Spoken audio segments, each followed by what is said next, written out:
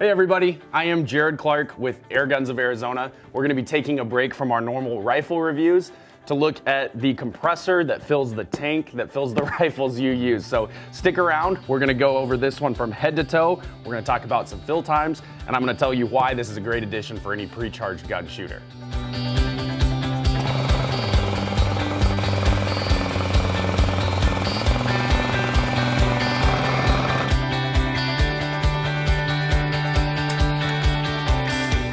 So you just purchased your brand new Daystate air rifle, your Omega tank, and you've realized that the dive shop is 5 hours down the road. What are you gonna do? Your solution is right here. The Daystate 4500 PSI high pressure compressor. You can fill the tank, you can fill the gun, and you will never be out of fun with your pre-charged gun. This unit is built like a tank. It'll last for years and years to come, and the warranty that stands behind it, factory trained here in the US. So longevity is key with this unit. It is built very well. It's gonna give you all the air you could possibly ask for, and we're gonna take a look at all the features and things that make this unit unique. All right, so this unit weighs about 80 pounds, which I understand is not incredibly portable, but with the nice handles you have here, get a buddy and it can be moved very effortlessly. The footprint on it is not too large. It'll sit in most workbenches. It can be put in the back of a truck. It is a very versatile unit. And things like this are just key to having a good, fun, enjoyable pre-charged experience. If you don't have the ability to refill your tanks, it's kind of like having a car with no gasoline. It's only gonna get you so far. Two additional things you get with the compressor are going to be the instruction manual. This is a great reference. It covers a lot of the things that I talk about in this video today, so skim that through before starting it up. And then you get a quart of the CE 750 synthetic oil. We do have plenty of spares of these, but you would need to contact your dealer that you purchased the compressor from to get this particular synthetic oil. So you've just taken delivery on your Daystate compressor, you pull it out of the box, you're gonna realize that it has this big tag on it that says no oil in unit. We do not ship these compressors with oil in them, so the first thing you have to do is put oil in it. So I'm gonna show you real quickly how that is done. It's not intimidating, and it's all pretty much done right here. This big red cap that says oil on it, you just wanna go ahead, that has an O-ring that seats it, so pull up on that, and it's gonna have your dipstick connected to the end of that. So we got that open. The only other thing we have to open when we're putting oil into the unit is the vent screw right next to it. This is a 14mm nut, and just simply break that loose and take it off while oil is going in. So that's just a cap like that. That's off. Pull our oil plug out. And then a funnel is definitely gonna be another necessary tool here. You don't want oil getting spilled all over your unit. It'll make a mess, so get yourself a nice funnel. As per manufacturer spec, we put 3/10 of a liter in here. So that's 300 milliliters. So I'm gonna do about a quarter. Halfway point here, we'll do right at a quarter and see where we look. So go ahead and hold on to your funnel.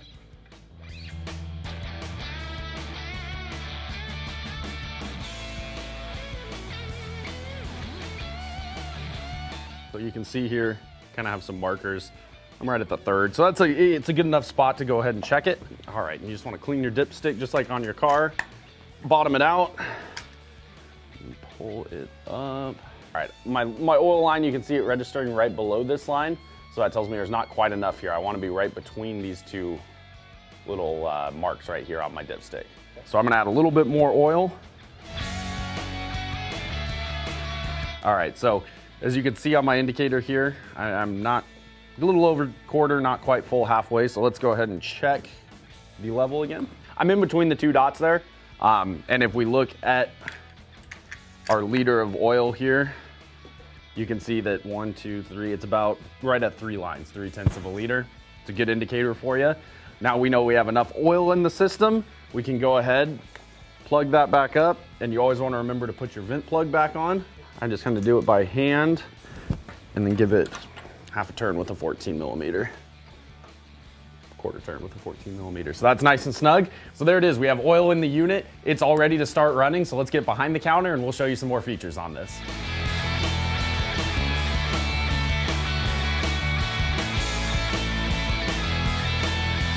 So these units are 110 volt.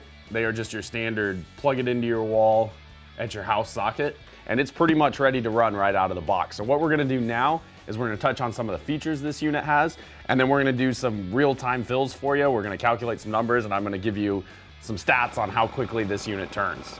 So just looking at this guy right here, I'm gonna start up at the top. You have a nice large, it's about 2.5 inches, but this is a glycerin filled gauge. The unit does vibrate a little bit while it runs, so the extra fluid will keep your needle still and give you nice accurate readings. Right off the neck of the gauge here, this little black box with the wire running to it, this is the auto shut off. So this unit does have an auto shut off. It will be set to right at 4,500 PSI. So when you're running your compressor, you don't have to worry about going above 4,500 because this unit will send an electrical relay and automatically shut off your unit for you. So that's a really nice feature to have. Anytime you're going up 4,000 or 5,000 PSI, it's a great fail-safe. Below that is your condensation trap. So this is a moisture trap. It doesn't have any cartridge or filter that needs to be put directly in here, but this will actually, as it's running, need to be drained about every 10 to 15 minutes, depending on where you're at and where the moisture levels are. But this is your water separator. So as the unit runs, you just want to keep in mind that every 10, 15 minutes, that needs to be open for about a second, let all the water out, seal it back up, and keep building pressure. Off the other side of this condensation trap right here, these are the safety blow-off valves. So in addition to your automatic shutoff, it has what I would call a tea kettle valve, meaning all the ones we get are set at 330 bar. So if for some reason your auto shutoff doesn't kick in, as soon as you get to 330 bar, which is about 4,700 PSI, this little blow-off valve will release enough pressure to bring you down below it. And then as you build, every time it hits that 330 bar, it'll just vent the pressure so you can never build more than 4,700 or cause any damage to your unit. So the unit does have the auto shutoff, and then it also has the blow-off valve, both as safety fail-safes for you, the end user. Just to the left of your blow-off, this is your intake. So as the unit runs, this is where it's gonna pull air from. You do have an air filter in here. The intake filter is supposed to be checked every 25 run hours and replaced every 100 run hours or annually, whichever one comes first. And then the last thing you'll see that's attached to your water separator here is the output line. This sits at the top, the water moisture sits at the bottom. So you can do the gravity will come into play and not allow any moisture to get through into your fill line. But the fill line here is just over 3 feet. And it does come with a standard DIN 300 fitting. So we'll talk about connectors too when we run it, but this is a very standard in the world of scuba tanks, dive shops. That is a very standard connection fitting. So the water separator itself has a downstem that sticks up here, and that's to avoid any moisture. So if there was moisture, it would fall to the bottom before you expelled it. But just in case it didn't, it has a downstem that sticks up here and sucks air away from the very bottom. So there's no way actually to put a filter cartridge in here. And for those of you who I know, when you think about high pressure, you think about moisture separation and making sure it's as dry of air as possible. So we do offer the Omega clean air filter. This would sit in line to your unit. It does have a carbon style filter, sits in here. It would sit in line. It would be the last thing your air goes through before it goes output into your gun here or your tank, whatever you're filling. But this would ensure that you get the driest air possible. In my opinion, if you're going with a unit like this and you're filling some of the expensive toys that are associated with it, it's a small drop in the bucket for longevity and enjoyment down the road. So highly recommend these. They work great with the unit. So it can be added with a quick, simple connection fitting right here that goes onto your DIN fitting, leaves you with a quick connect, and then you would just plug it directly into your moisture separator. And now you have an inline, as dry of air as possible setup. So it's an accessory that you can add on. In a place like Arizona, the moisture separator would probably be more than enough. If you're up in a much more humid climate near an ocean or something like that, this would be the way to go. You don't want any moisture in your system, and that's how you would ensure it. So the cartridge that sits in here, it doesn't matter which way it goes in when you replace it. The big thing is on the carbon side of the filter, you want that to be on your output line. So the one that's going out to your gun, to your tank, whatever you're filling, you want the carbon to face the output side.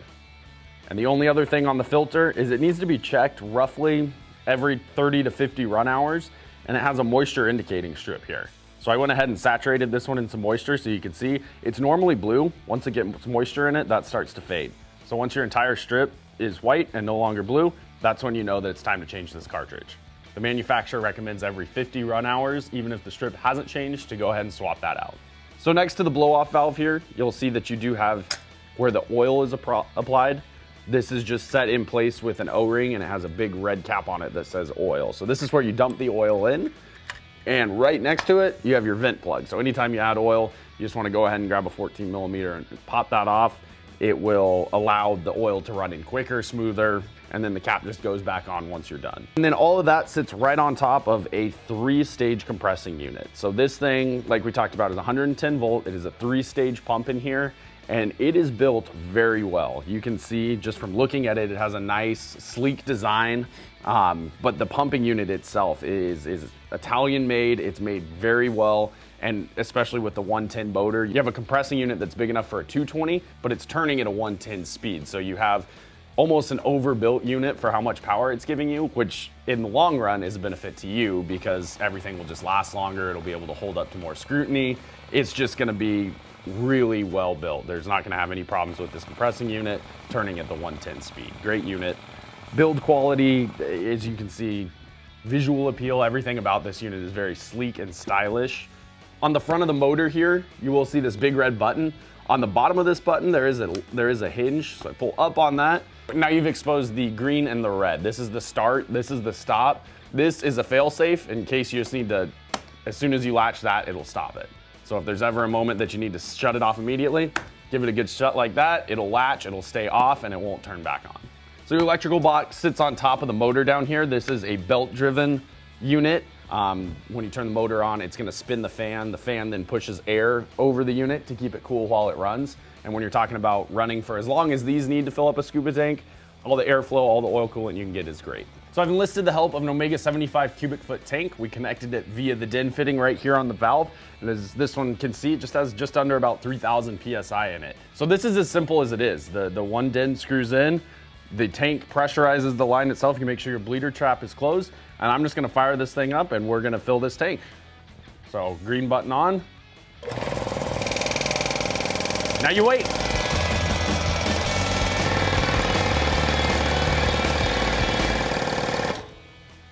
All right, so there we just saw the auto shut off kick in. I'm just above 4,500, right at about 4,600. And as you'll notice, some of this smoke is coming out. This is just the oil. It gets really hot when it's running. So every time you stop it, you're gonna have some of this steam come out, some of the smoke filters out of your intake. Completely normal, don't let it alarm you. But as you just saw, the unit itself will not go past 4,500. It's very safe, it's very easy to maintain. So now that everything's done, all you would do would be to bleed the valve.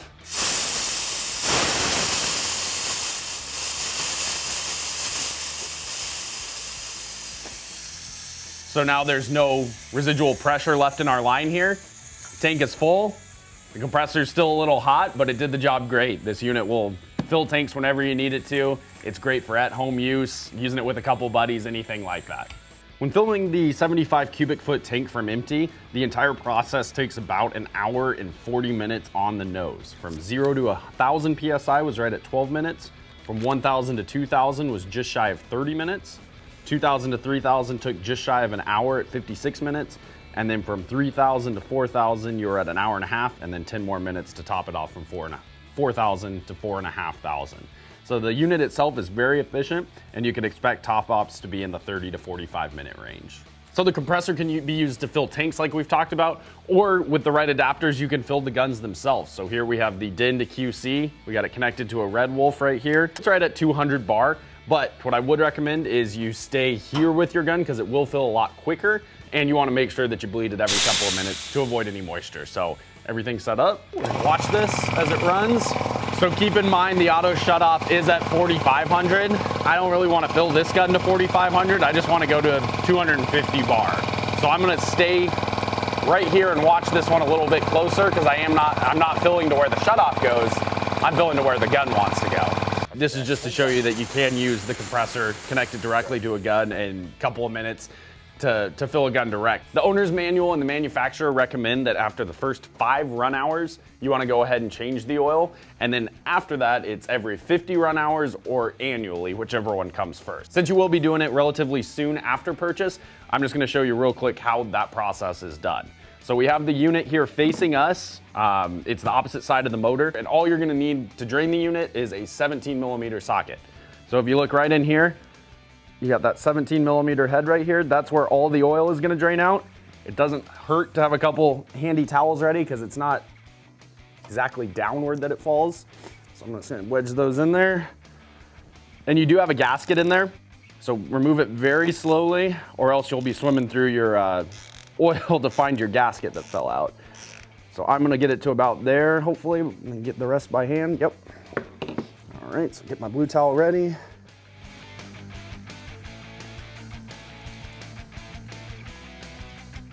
So I kept a bucket really close here to prevent splatter or any kind of mess.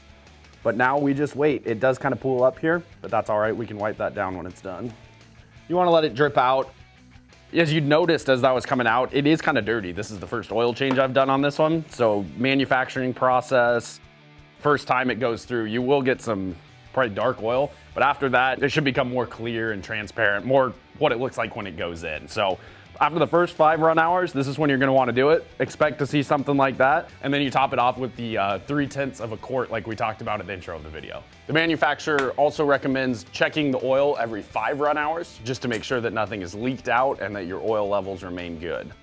The belt wear is supposed to be checked at 25 hours, replaced at 500 hours, or it does recommend replacing it annually just to be safe. So this little unit is Italian made, and like we kind of touched on a couple of times, it's a good looking unit. It would sit on a workbench nicely. It would really tie together a work area without being too intrusive. So Italian made, built to very high spec. You can see that in the fit, finish, and quality.